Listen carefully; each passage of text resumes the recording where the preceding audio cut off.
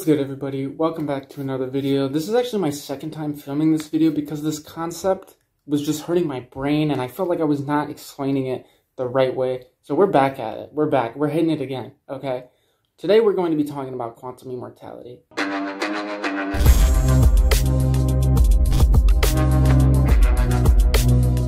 If you don't know what quantum immortality is, it's a theory that everything that can happen in a given situation does. So for example, let's say there's a situation that can end with me either stubbing my toe or not stubbing my toe. It's thought in this theory that the universe will actually split into two parallel universes and to accommodate each outcome, which would mean that in one parallel reality, I did stub my toe, and in the other parallel reality, I didn't stub my toe. And this happens with things like death, too, okay? So this quantum immortality was proposed by Max Tegmark in the year 1997. And he was like some scientist dude, obviously. And the way he explained it was, imagine a gun being hooked up to a machine that measures the spin of a quantum particle. The spin can either be clockwise or counterclockwise. And if the spin is clockwise, the gun will fire. And if it is counterclockwise, it will not fire. Consider a man pointing this gun at his head. He pulls the trigger and hears an empty click. He pulls it 10 times and yet still hears the same empty click. So basically, the reason that he used this is because pulling the trigger has two possible outcomes, okay? He either lives or he dies. So it's thought that each time the trigger is pulled, the universe splits into two to accommodate each scenario that can happen. So in one, the man dies, okay? His family freaks out. They run in, they're like, oh my God, like he just died. You know, because death can be real for us, okay, not experiencing it. But that man would be unaware of that. He would be shifted to the reality where he didn't even die.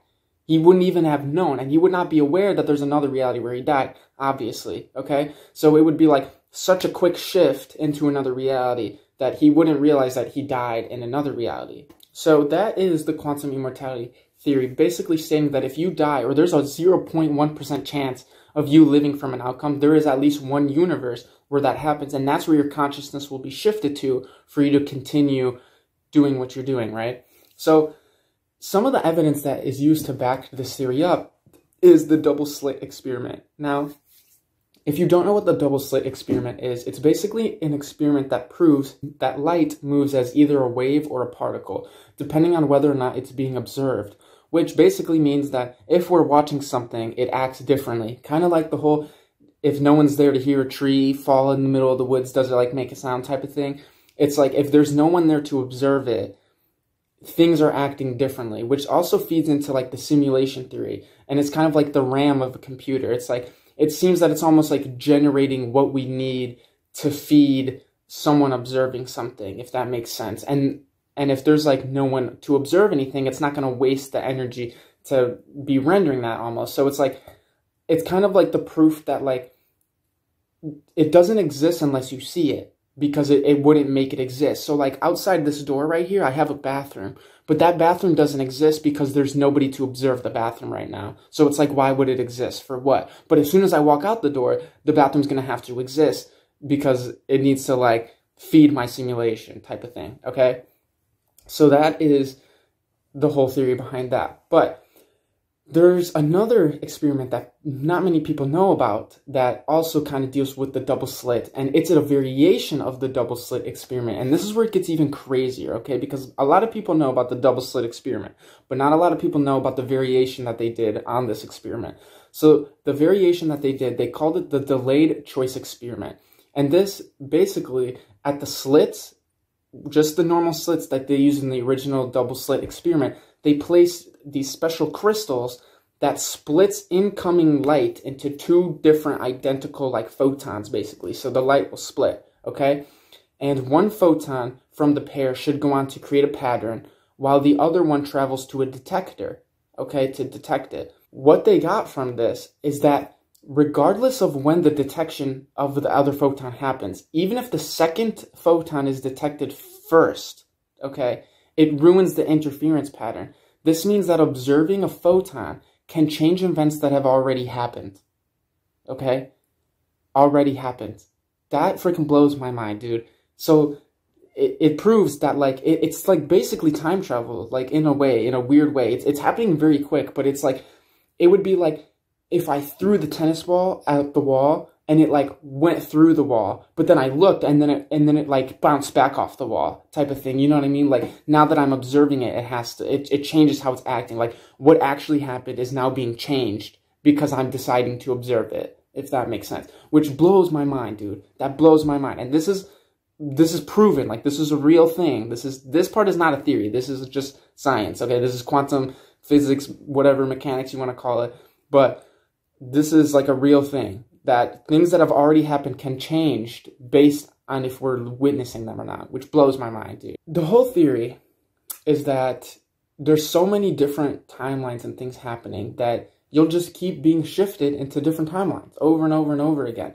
And this is where the Mandela effect comes into play, because a lot of people think that this is proof of the quantum immortality theory, okay? So if you don't know what the Mandela effect is, I have a video on that, so I'll put the video in my description on that, and you can go check that out. But I'm sure a lot of you watching probably know what the Mandela effect is. Basically, it's like weird things that people remember being a certain way, but it's supposedly never been that way. So for example, like one that I can think of off the top of my head is like the Monopoly Man. If you guys played like Monopoly as a kid, you remember the dude, he had like a monocle, right? That's how I remember him, at least. Some of you might not. I remember him having a monocle, okay? And I played Monopoly as a kid. I remember the monocle, okay? He had a monocle. The Monopoly Man had a monocle, okay? But he doesn't have a monocle. Like, he doesn't. If you look up pictures right now, if you don't believe me, I'll put a picture up, honestly. This is what the Monopoly Man looks like. I thought he had, like, a monocle. Honestly, I really thought he had a monocle. So, what some people think happens is, since we're constantly shifting into all these parallel universes, that small things are going to change. It's almost like glitches. And they think that that is proof for quantum immortality. So these glitches, maybe there's a possibility that when I was growing up as a kid, I was in a reality, a parallel reality, where the Monopoly Man did have a monocle. Something happens, I die. Let's say I get like ran over by a train or something, okay? And I die. And I switch, instantly switch. I wouldn't have even known I died. I would switch into this alternate reality, okay? I switch into this alternate reality. I continue living. I don't think anything's up. I don't even notice what's going on. But then next time I go to play Monopoly, the Monopoly Man doesn't have a monocle. And then I'm like, wait, whoa. You know what I mean? Like, I swear he had that type of thing. So it's like, there's a possibility that this could be proof. These little glitches could be proof. And there's so many Mandela effects. I think I'm going to make an updated video on like 2022 Mandela effects, or some that a lot of people are feeling. But the weird thing about Mandela effects is that can happen on an individual scale too. So the cool thing about like the Monopoly Man or some of these big Mandela effects that we all know about is that it makes you feel less alone, because people can like relate to what you're saying. You know, some people are like, no, I also remember it being like that. But I've had things in my life personally where like, just like my brother can relate. You know what I mean? He's the only one. And we both are like, that's crazy. I don't remember it being like that. But no one else would be able to relate to it. You know what I mean? Because it's just like, it's like something that we go through. You know what I mean? So that is when it gets weird, because it's like, now you can't really tell if you're losing your minds or if these are like little Mandela effects happening for your life. So it's like, if you're like, you're ever like 100% sure that you put something right here and you're like, there's no way that it's not right here. Like, I remember putting it right here. I remember it being right here. And then it's like across the room in a different spot. And you're like, I didn't do that. Maybe you just moved it and you didn't even realize it. Or maybe you really did put it where you thought it was and you switched into an alternate reality where it wasn't there. It's like a glitch in the Matrix type of thing, okay? So that's why they think that the whole Mandela effect can kind of be proof of that. And I will say, after all the research I did, I am definitely open to this theory, dude. It is definitely interesting, and it definitely like gets my brain going, because I wonder if it could be real, you know, because there's really no way of knowing that we would if it would actually be real or not.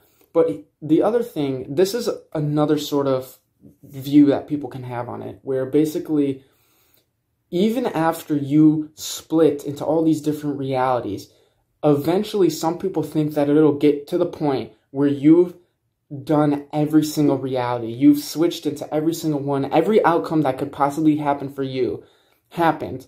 And some people think that when you finally do all of these things and make it to the last basic timeline where you're alive, then when you die in that one, it would be basically final death. Once death is unescapable, some people think that you will finally be able to reach a final death.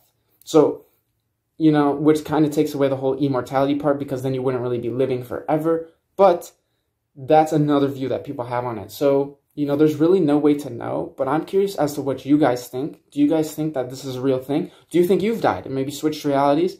Do you think this is all just crazy talk? Let me know in the comments. Let me know what you think about this video. And thank you guys so much for watching. And I will catch you guys in the next video. Peace and love.